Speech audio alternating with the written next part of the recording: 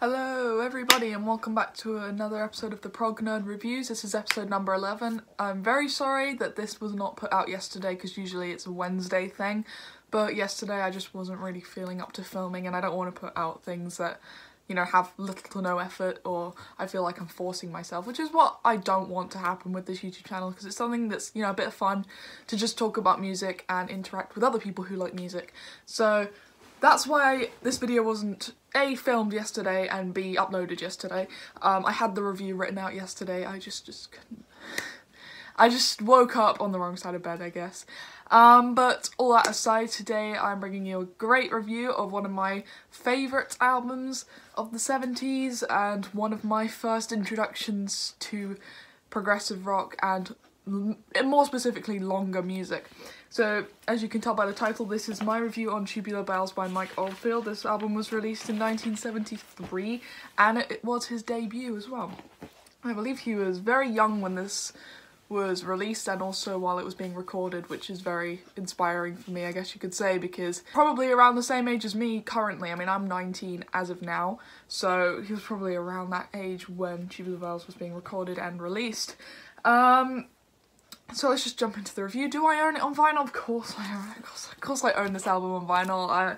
No collection is complete without a copy of Tubular Bells. I guarantee all of you have got a copy of this album somewhere in your house or wherever you live. Not only do I have a copy of the album, this particular copy is just Tubular Bells Part 1 and 2. It's none of the extra stuff.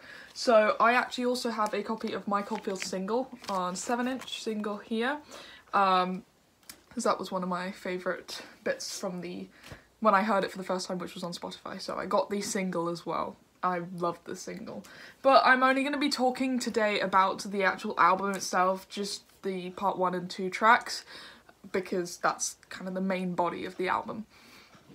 So as you know, this album is just one long piece of music just split into 2 sections.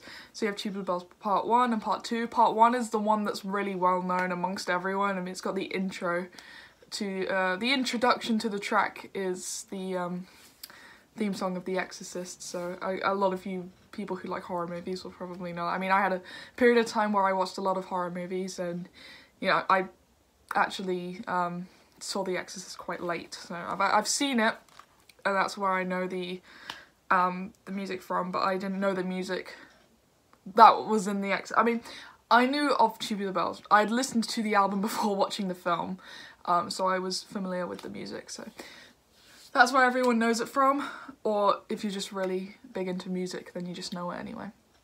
So let's get into it, yeah? Let's not waste any more time. I've got so much written down here.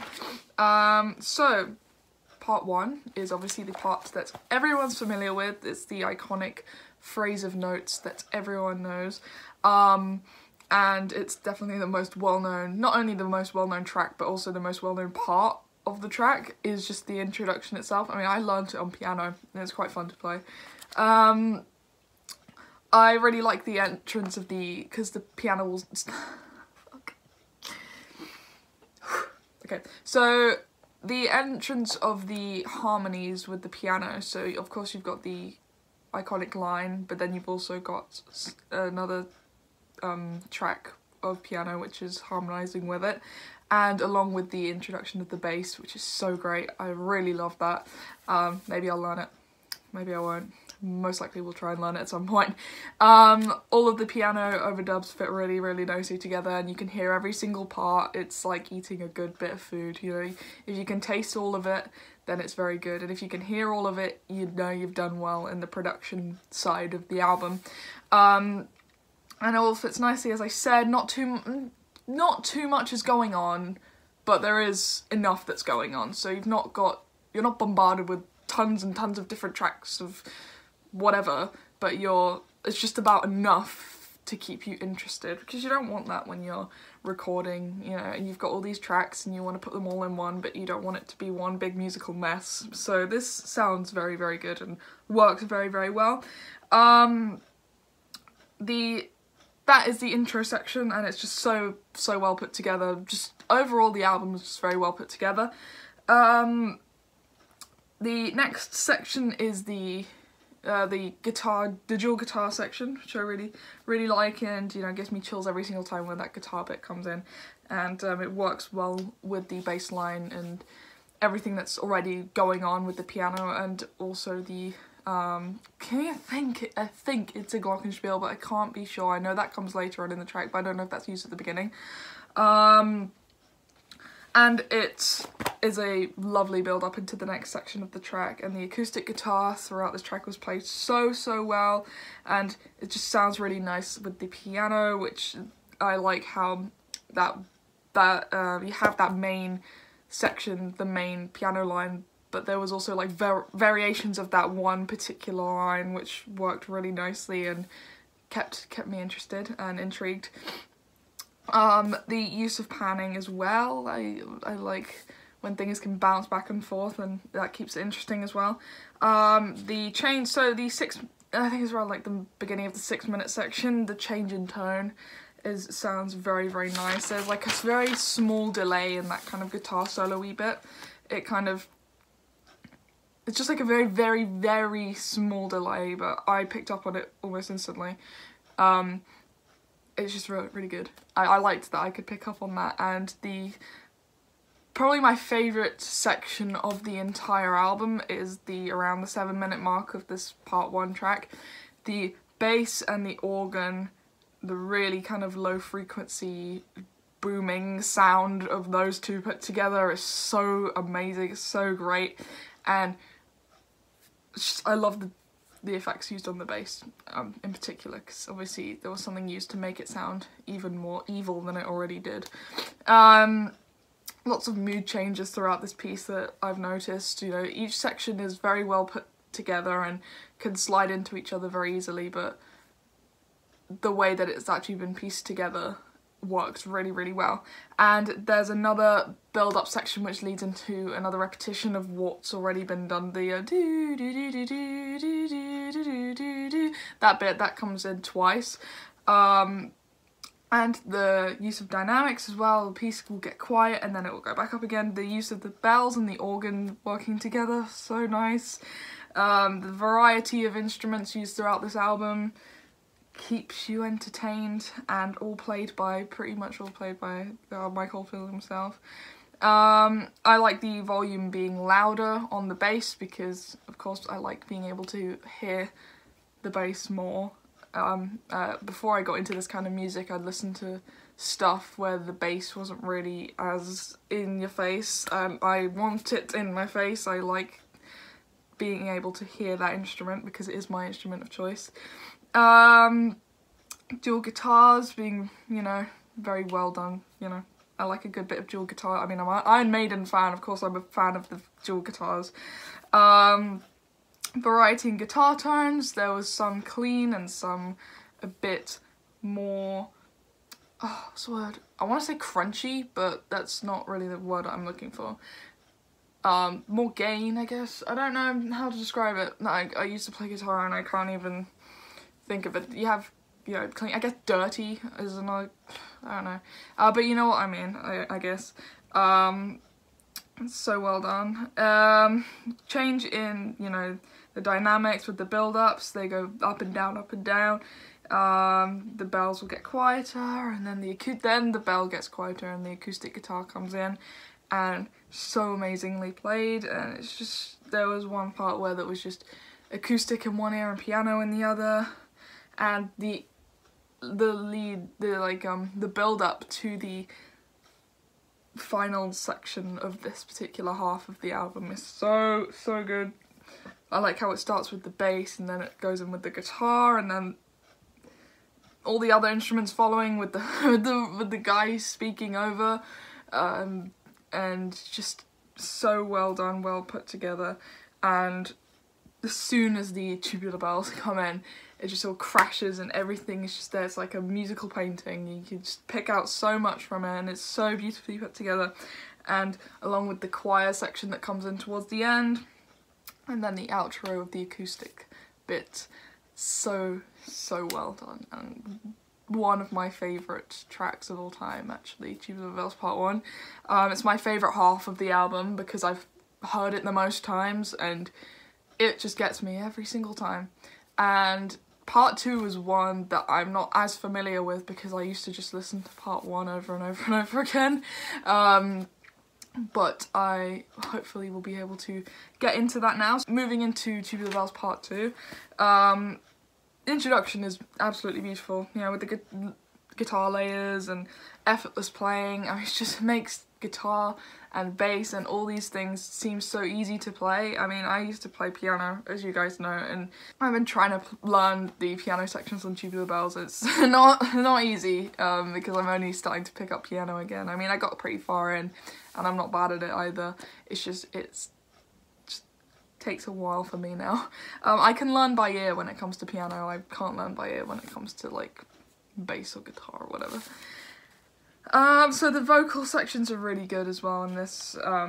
There is no, it's like a choiry kind of section. There's no like actual words, it's just singing.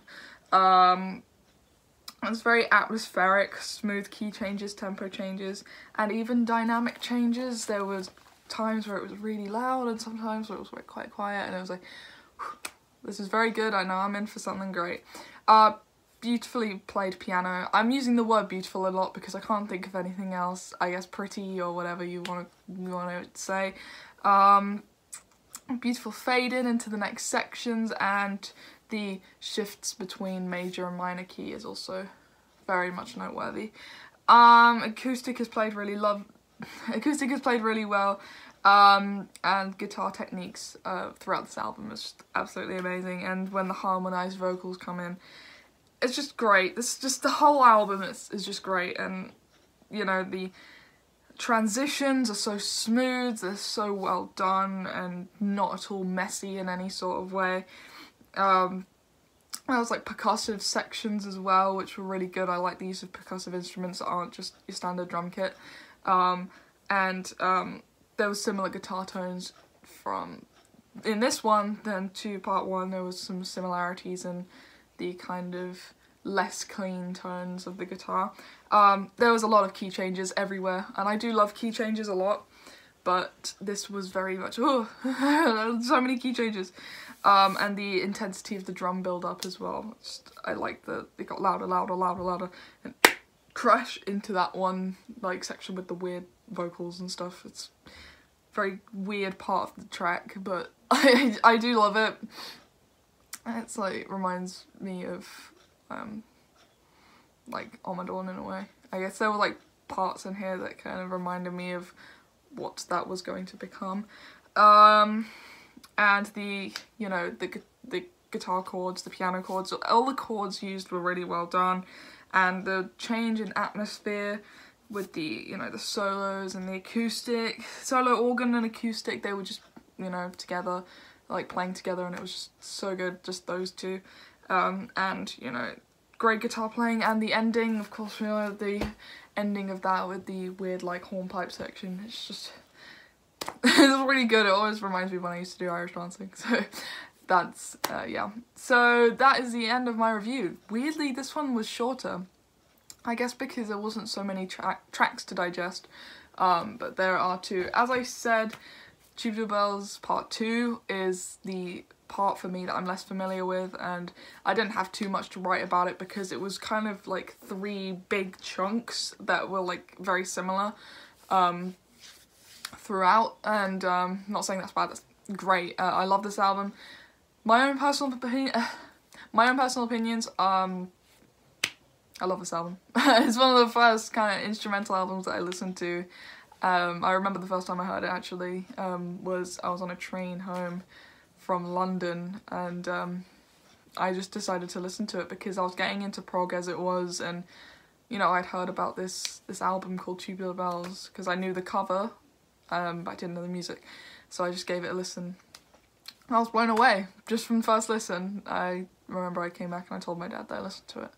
I guess you could say he's probably quite happy about that. Said overall opinions on this album, probably about a 9 out of 10 for me, because the second part hasn't really grown on me yet, but I'm absolutely in love with this album, and the second part has kind of grown on me, but not enough to give it a 10 out of 10. Just a couple of things before I leave you guys. I told you all that I play bass guitar. I just keep forgetting to show you, but I actually got a new bass recently. So this is a Squire Precision bass. It's absolutely beautiful guitar. Action is so great on it. I'm very much enjoying playing it, and possibility of covers is now growing, because now I've got this bad boy. I can do anything. But this is a beautiful guitar. It's a Squire, as I said, Precision, and maybe I'll get around to playing some stuff. And one more thing. I hate to have to say this. Yes, I am a girl, okay? For the last time. I know these are all like people who troll and stuff like that, but I am a girl. I was given the name Neve at birth. I have always been called Neve, and it's a very beautiful Irish girl's name that my parents gave me. I don't really see how I look like a boy. I mean, I've been called a boy before, and I just, it's bizarre. It's really bizarre. But I just want to make that clear for everyone out there who seems to think that I am a boy. Yeah, and I am sorry if this review seems kind of rushed. I felt that it was, but maybe you guys didn't think it was, but I think that I could have done a lot better with it. I've tried filming this so many times, and this is the best outcome that I've had so far, so hopefully it's gone well. But yeah, I guess I will see you all tomorrow when I do another vinyl community video. And I'm not going to tell you what tomorrow's video is going to be, because I'm going to let you guys wait for it. Alright, see you guys tomorrow. Bye.